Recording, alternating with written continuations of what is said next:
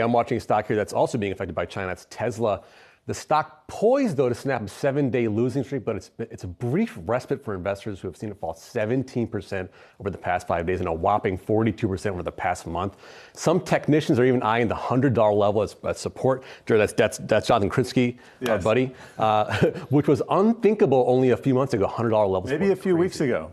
To be quite honest. I know. China concerns, again, weighing on the stock recently. We'll see. We'll get those. But we'll also get Q4 delivery numbers next week and the new IRA tax credit going into effect next year. So maybe the Tesla bulls will have something to look forward to next year. But the big picture right now is short-term pain right now as we end 2022. Yeah, certainly a lot of pain investors have been feeling, Tesla investors, over the last several months. Questions about demand. We'll be talking to Colin Rush from Oppenheimer in the next hour about his outlook for Tesla and reasons to still be optimistic on the stock. Yes, Jared, we do have this overhang from Twitter, the distraction that has certainly been for the company over the last several months. I think the question here going forward, in addition to the demand side of the equation, is how long it's going to be until some of that distraction starts to mitigate just a bit at least, or maybe Elon Musk won't be as vocal on Twitter, so we won't see that backlash anymore. I don't know. There's an old saying, don't catch a falling knife. This knife is so big and it's falling so fast, I'm tempted to catch it, but you got to wait for a little bit of strength there. Just want to show you real quick